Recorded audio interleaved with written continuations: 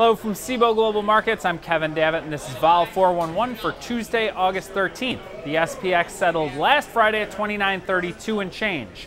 Yesterday, we saw another big range in the S&P futures and cash with a lower settle.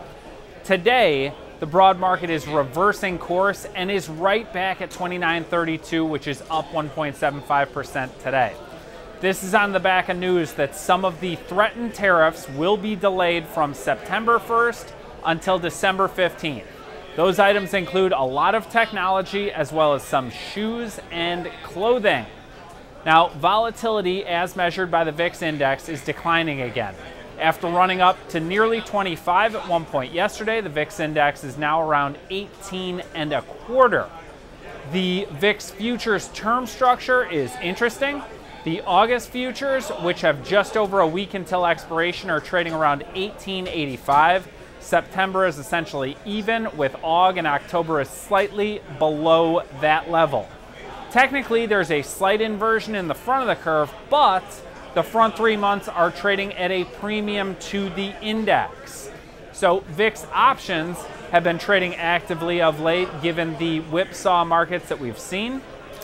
There's fairly significant open interest in the weekly VIX options that will expire tomorrow morning.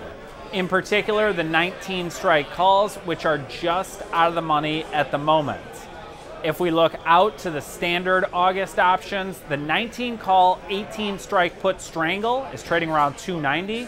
The VIX option marketplace is currently pricing in a rough range of 2190 to 1510 over the next 5.5 sessions.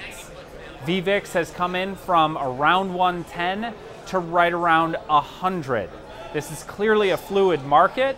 You've got overhang with trade war issues with China and Hong Kong, global bond markets indicating the potential for slower growth, Argentina and Italian elections, Brexit deadlines.